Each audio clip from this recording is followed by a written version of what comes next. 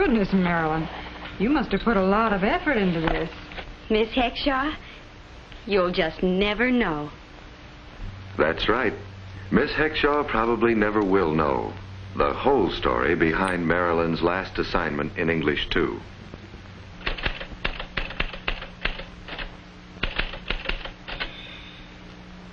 How's it coming, Lynn? So there I was at 20,000 feet. Hey, what's this big treaty on, anyway? Perhaps you mean treatise?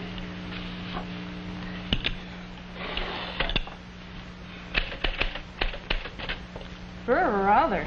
Get this, Carol. What does the emancipation of American women mean to you? Emancipation? Yeah, liberation, etc.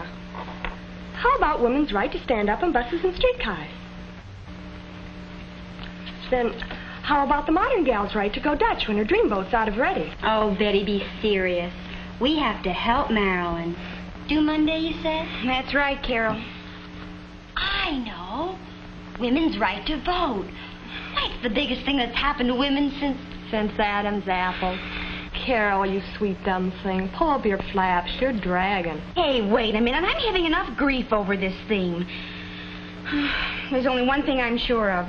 For Miss Heckshaw, it's got to be the modern approach. Say, let's look around the kitchen. Something about new freedom in our own home. Electricity, gas, mechanical servants, you know, something about, freedom from drudgery. Sort of like that. Oh, you mean like today we women have it easier than the pioneers? Honestly, Carol. Oh, my gosh. That's a terrific angle. Talk about emancipation. Take the family wash, for instance.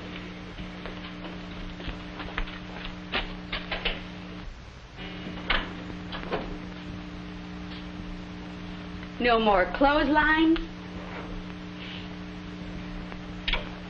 No more dark basements. No more Blue Mondays. Boy, here's real emancipation from old-fashioned chores. Just set a dial and walk away. Well, that's the kind of emancipation any woman can understand.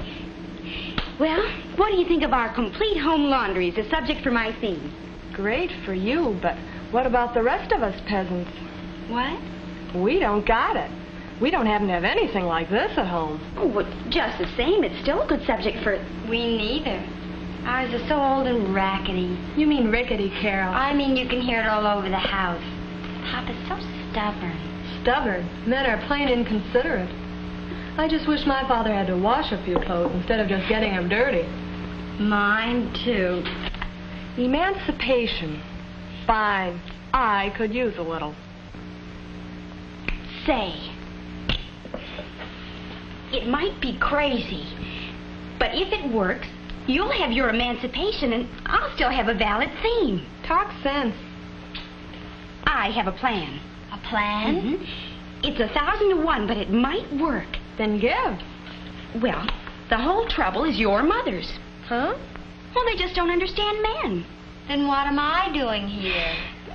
They're using the wrong approach. You've got to let your fathers sell themselves.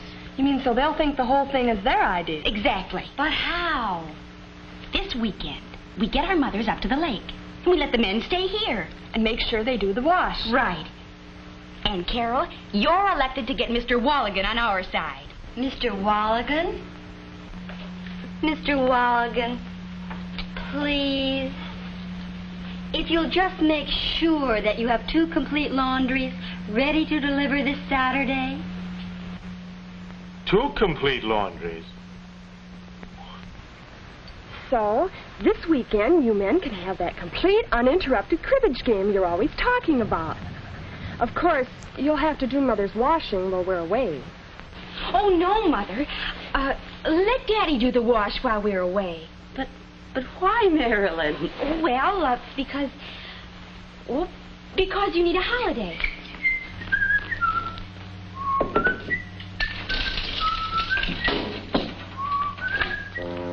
Golly, what took you so long? Where's Carol? Right behind me. Good.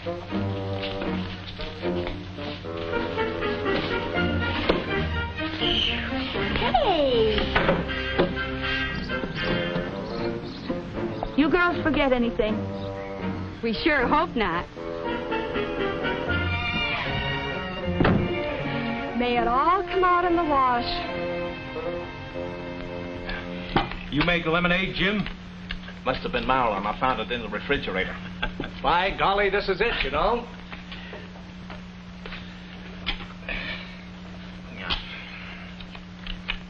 Oh, wait a minute, George. I'd like to make a toast. Sure, Charlie. Who to? Jim, to whom? Why, to our recently departed. Who else?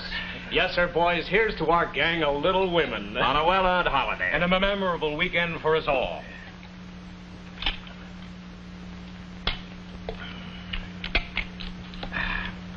Snuff. Oh, excuse me, George. Go ahead. I'll be right back.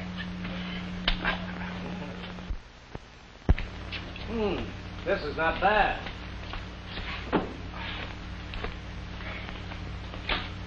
Oh, jumpin' Jehoshaphat. What's wrong, Jim? Oh, I promised Nancy I'd finish the wash, but I didn't figure on anything like this. Yikes! Holy smoke! That reminds me, I promised to do the wash, too. So did I. Well, come on, George. We might as well get it over with. Now, wait a minute. You can do that tomorrow. What about the cribbage game? You kidding? With this on your hands? Oh, there's no bother. It's no trick to do the wash with this baby, and we can go right on playing cribbage. Automatic, huh? Oh, you betcha. Well, this is a real nice setup you got here, Jim. Oh, I don't know. Clara keeps harping on an automatic laundry. But look at you, Jim. What do you mean? Well, we men keep making it easier for women to do their work. And the next thing you know, we're doing it. Yes, I'll admit there's very little labor left for ladies these days. You're darn right. You take this washer here. I do. I mean the way it's designed so a child can run it. Speaking as an engineer. Well, what I mean is, you take the basic design. All you do is work out a system of pumps, and then you hook in some different valves, and then... Well, that's not precisely what Tom Walligan told me. George, look. Well, of course, there's a lot Mr. Warren couldn't be expected to know. But to an established company in the home laundry business, how it's made is a point of engineering concern that goes back a long way. Some 53 years, in fact.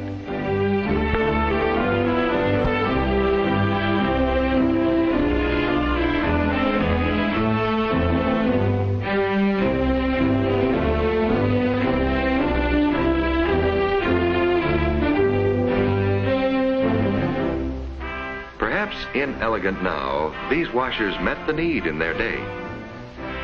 And they set a course of valuable engineering experience. A course leading inevitably to today's ingenious automatic washer. Even so, how do you go about designing a new automatic washer? Well, first of all, you begin some 8 years before you decide the machine is ready for homemakers. And you begin by checking with the ultimate user herself. The first request was for an automatic washer that would get clothes as clean as standard wringer models. That meant an agitator type.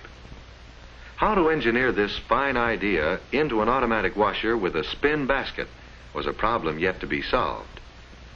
The second request was for a method of saving suds and hot water, something the engineers themselves had long thought about. But again, figuring out how to save and reuse hot suds in a compact automatic washer with a single tub was a stiff engineering challenge. The third request was for adaptability, an automatic washer that would still let a housewife do her washing the way she wanted to do it. That meant a flexible time and cycle system. To these three basic demands, the engineers added one of their own, an automatic washer so well balanced it wouldn't need bolting down. So armed with what would be right in an automatic washer, your lab men proceed to find out what's wrong with existing types. And then the fun begins. Most good ideas start out as problem children. It is the design engineer's job to make them adoptable. The engineer usually has a team of draftsmen to help him translate ideas into working parts.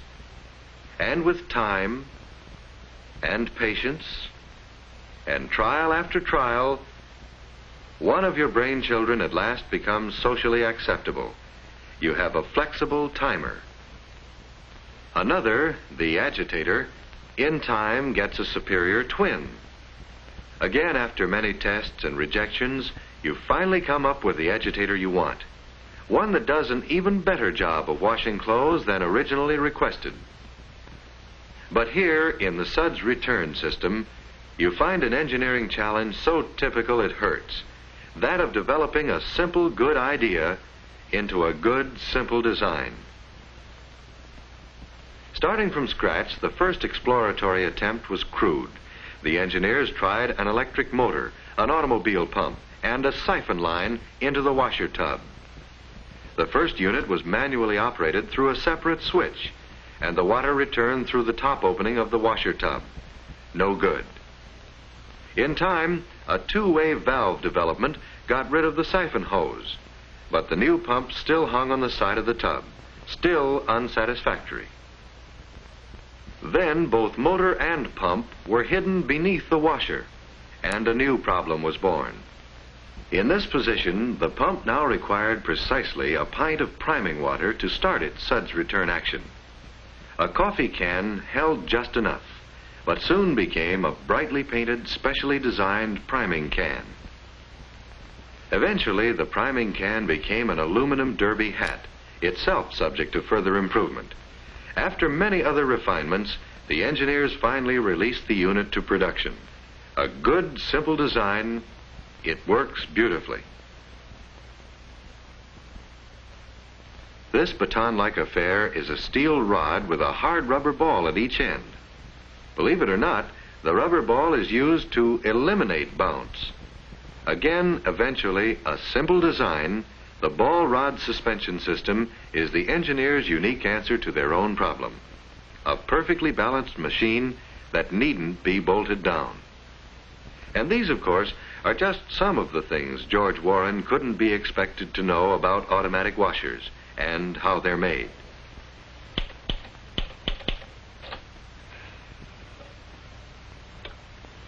Carol, Yeah? are you sure you gave Mr. Walligan the right number? Relax. He isn't supposed to call until 6 o'clock. And it's not 6 o'clock. You're right, Jim. You're right. But Now what do I do, Jim? you got all the clothes in? Yep. And close the lid and set the timer for about 12 minutes. That's all very true. To a woman, the most important thing is how it looks. Yes, styling was important to Nancy, sure. You know, when a thing's engineered right, it's beautifully simple. Simple. That's exactly the point. Appliances? Why, it's the same with furniture, automobiles, houses, anything. If you want to make it easy to live with for a long time, it's got to be made simple. Simple and functional. That's all there is to styling. Well, at least that's what I always say.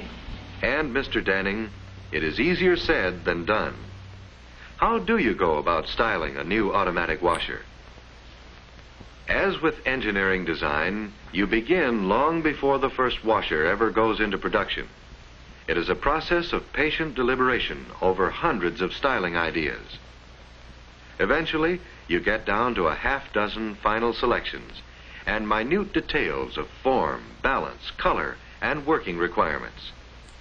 Here, for instance, is a pleasing design. Good form, nice balance, deft use of color. But it was rejected. You'd have to raise a second lid to place your clothes in the tub. Here's another idea, equally attractive at first glance, but chrome trim, like seasoning in food, has narrow limits of tolerance. So, partly because of over-seasoning, and again because raising the whole top seemed unnecessarily cumbersome for women, another rejection.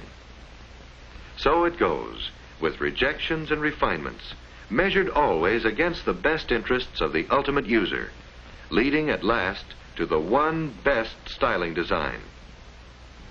A clean line simply designed purely functional beauty, and the long search is over. It is worth the effort because even though the average person, Charlie Danning, for instance, may not know why, he finds it easy to live with for a long time. Don't you ever inhale? Go ahead and deal. And stop gloating. Never figured to peg out on both of you. It won't happen again, I assure you. Wait a minute, Jim. Let this one be on me.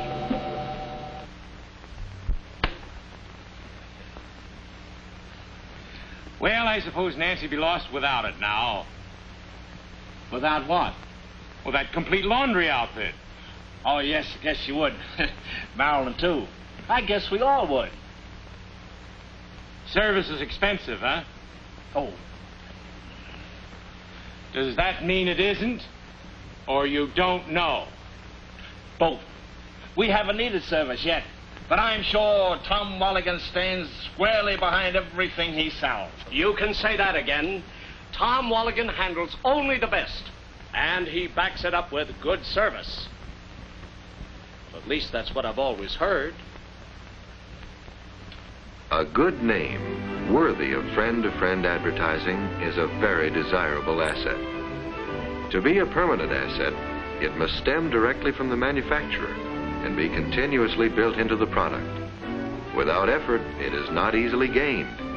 Without constant vigilance, it is easily lost. At the plant in St. Joseph, Michigan, constant vigilance goes by a simpler name. They call it quality control, and it starts with incoming materials and extends throughout all plant operations. You find quality control in precise laboratory tests made before any quantity shipments of materials are accepted. You find quality control in giant operations that keep in mind the human factor.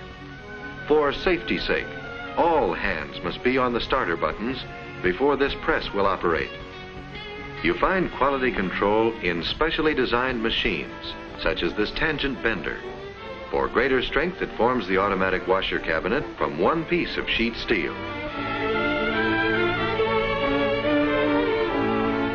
Then an automatic welding machine, called a stitch welder, completes the one-piece construction.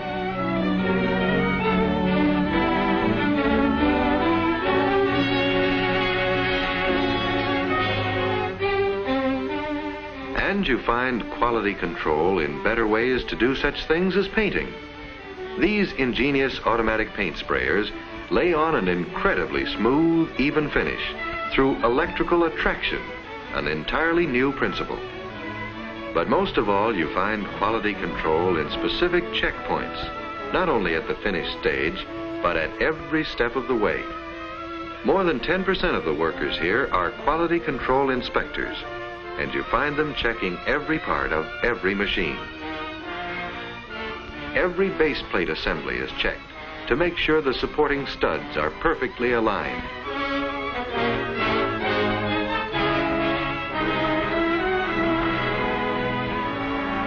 In soundproof, quiet rooms, running tests of all moving parts are made. In this instance, the gear case assembly. Every one is tested before it moves on. The heart of the suds return system is the two-way valve. Every one is checked for possible leaks before it moves on.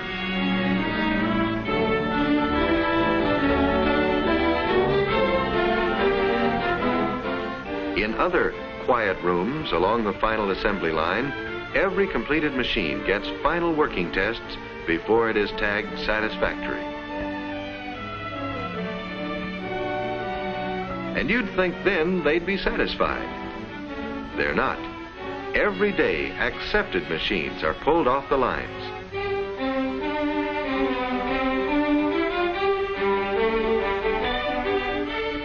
They're given complete and punishing test runs, just to make sure, again.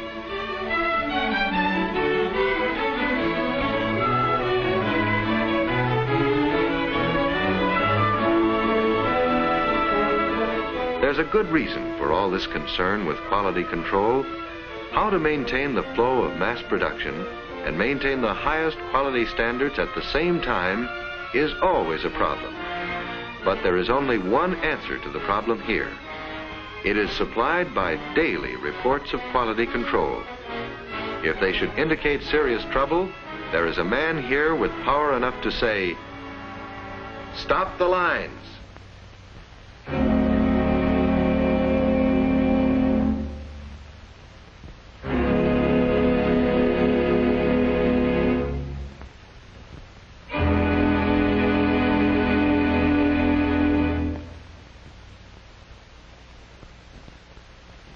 Actually, there has never had to be a stoppage of production such as this. Quality control itself is the safeguard.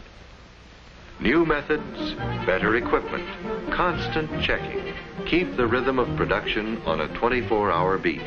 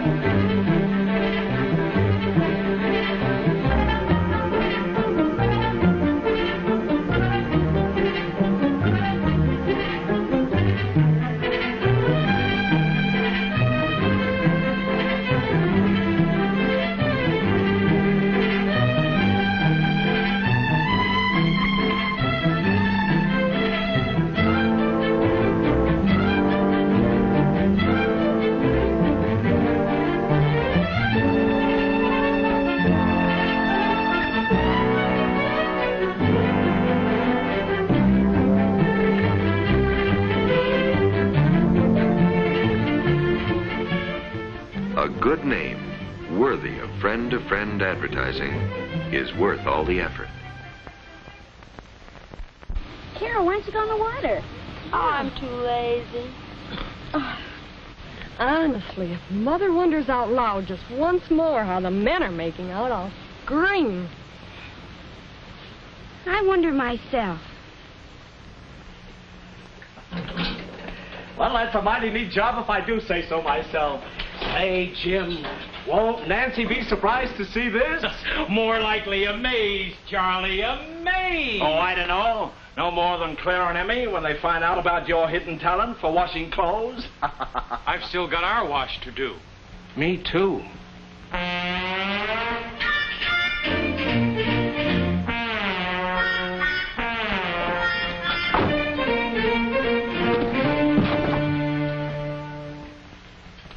Say, Charlie, I suppose Emmy, Yes, George, just like Clara, week after week.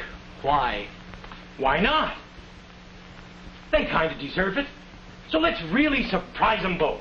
You mean the whole works just like this? What do you think, Jim? I think you two birds have been stalling your wives long enough.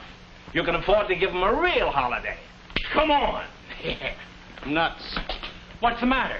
Tom Walligan. Suppose he is still there. How do we know that he's prepared to deliver 2 complete laundries at this short notice? Well, why don't I call him? If he's still there, I'll explain the situation. Fine.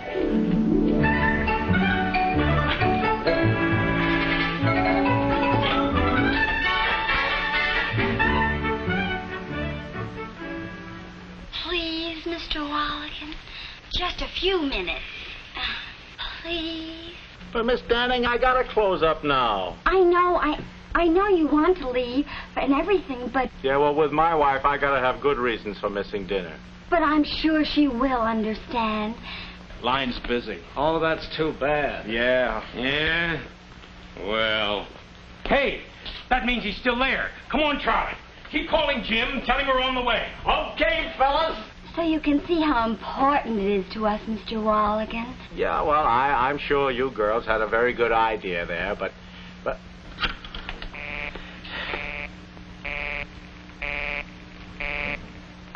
Remember the suffering Jets, Mr. Walligan? They never gave up till they won the women's vote. No sirree.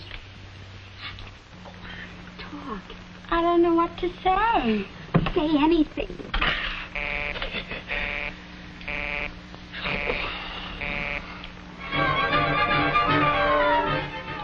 The bougainvillea are too.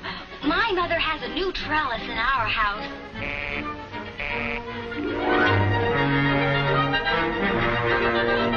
And Paul Revere riding all night up and down the countryside, shouting to the people, the British are coming, the British are coming, and... Glory be, the British are coming. Okay, kids, you win.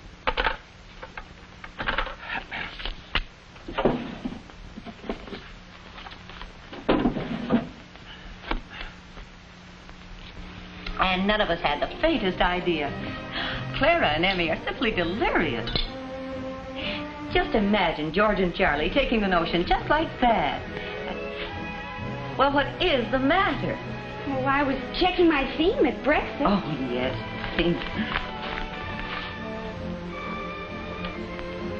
My goodness, Marilyn. You must have put a lot of effort into this. Mother, you'll just never know.